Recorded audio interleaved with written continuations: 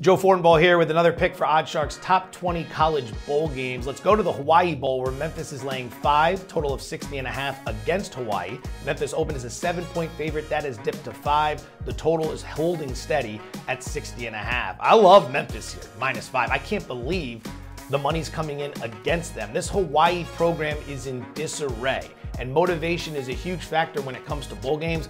I don't think these kids want to be here. Go to Google, check the internet, all the reports of Hawaii players talking to the media about how much they dislike head coach Todd Graham, how he's lost the locker room, how he's created a toxic environment, how the starters wanted him fired, right? You can call it conjecture, rumor, speculation, whatever you want, but it doesn't change the fact that the team's starting quarterback and leading rusher entered the transfer portal at the end of November.